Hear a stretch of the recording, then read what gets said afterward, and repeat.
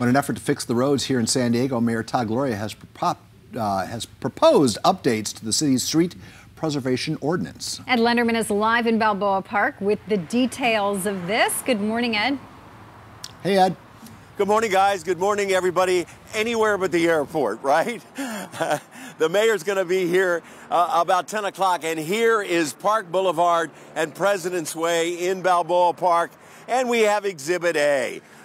In fact, there's the ranger right there. As he's about to drive over, you see the strip right here. Okay, that's been repaired.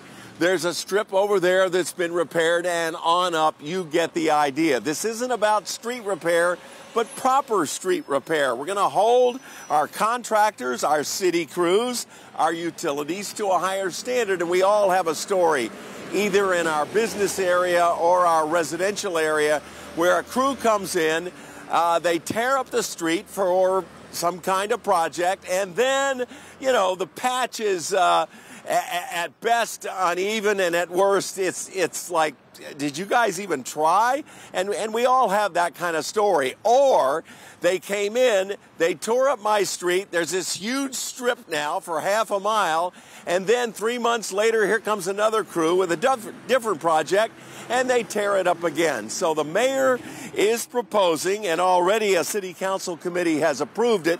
It'll go before the full council in February, a much-needed update to the city's street preservation ordinance, i.e., we are holding our utilities, our city, and contractors to a higher standard when they excavate a right-of-way, and not only have to complete it a lot faster than some of them have been doing, they want to resurface it at a much higher quality. If that involves the entire road or that area of the road, meaning we're going to not just give you a strip that's even with the existing pavement, you know, we're going to repave the whole street. So you get the idea.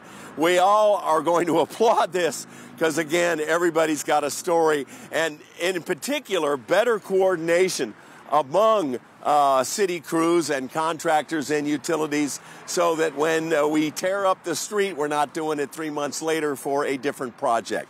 All of the above will go before the full council in February. The mayor will be here with an update, and we are live anywhere but the airport. Back to you guys. Well, all right, we all Ed. know there's a lot of roads on the list to improve, so. Jeez. I wish they could follow me around. I know. All right, Ed, thank you.